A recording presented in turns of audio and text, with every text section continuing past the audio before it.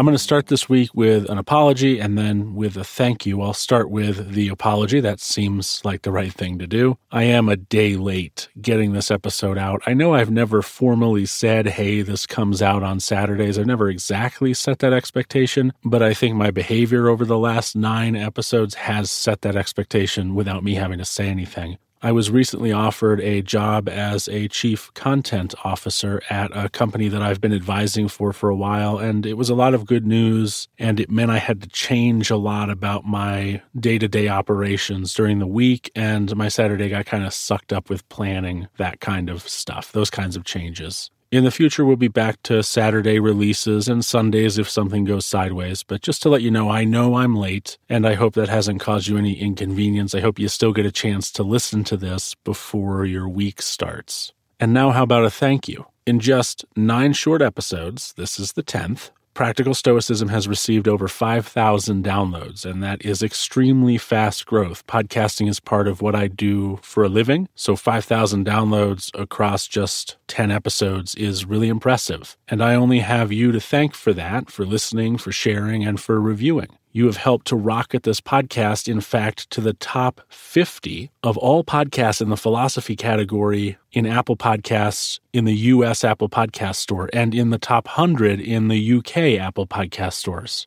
So I just wanted to take a minute to recognize that. It's a huge accomplishment for me, but it's only made possible through all of you listening and sharing and saying such nice things about the program. So thank you for that. Now on to today's meditation, which reads as follows. Do not ever forget these things. 1. The nature of the world. 2. My nature. 3. How I relate to the world. 4. What proportion of the world I make up. And 5. That I am part of nature, and no one can prevent me from speaking and acting in harmony with it always. Marcus is kind of putting a bow on the previous 8 meditations for us, reminding us what's been considered and what's been learned so far. It is important for us, first, not to forget the nature of the world. And practically speaking, I would translate that as, remember that you cannot control the wild whims of nature or those of the individuals around you. Don't forget your own nature either. Your nature is that of an animal with rational faculties, with the ability to reason and decide. But you're also an animal which must choose to reason and decide. You are not like a honeybee. A honeybee, for example, wakes in the morning and does its honeybee duty. It doesn't think about what it would rather do. It doesn't decide to fulfill its role, its honeybee duty. Instead, it simply wakes and fulfills its purpose. It plays its part, and it makes no decision in doing so. So in a way, we human beings are cursed. Our human function is to be useful. We've talked about that. To benefit our communities, to work together like the upper and lower rows of teeth, and to work in alignment with the rest of nature. And here, perhaps you might finally understand what this really means. Nature, all of it, has a job which is not only apparent to its individual parts, the honeybee, the flower, the salmon, the ant, etc., but which is also programmed into those parts. The honeybee can do nothing other than its job. But human beings, having the gift of reason and thought, can choose to be part of nature or apart from nature. We can choose not to do our jobs.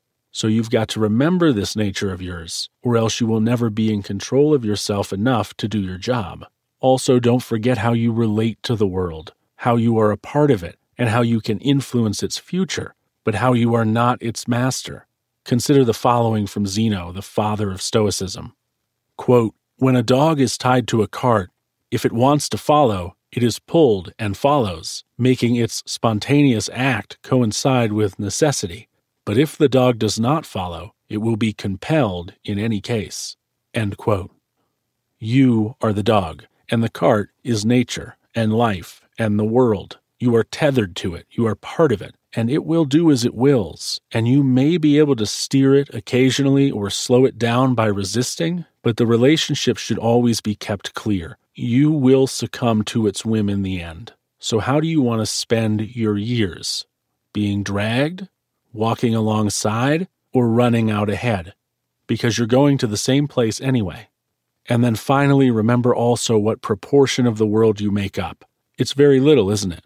Remembering not to place yourself at the center of the universe will prevent you from growing prideful or from becoming self-important or self-absorbed. What good can you be to other human beings if you are self-important and self-absorbed? You are but a single, small part of all that is, and you control none of it. And then lastly, do not forget that you are autonomous, that you are in charge of deciding what you do, and so no one can prevent you from living in accordance with nature, but also only you can make the decision to live in accordance with nature for yourself. No one can force you to do it. You are not the honeybee. You have the power of reason and the freedom of choice. It's easy for the honeybee to do what he does. It is easy for the honeybee to do what it does, because there's no decision made in doing it. It is hard for us to do the thing that is our job, and that is to help our communities, to take care of those around us, and to participate wholeheartedly in our existence. And no one can force you to do that. Thank you so much for listening today. I hope that you found it useful. If you're enjoying the show, I'd love to hear from you in the form of a written review on Apple Podcasts, Spotify Podcasts, or Podchaser.com. It's always nice to know what people are getting out of the show. It helps me make it better. Again, thanks for listening, and until next time, take care.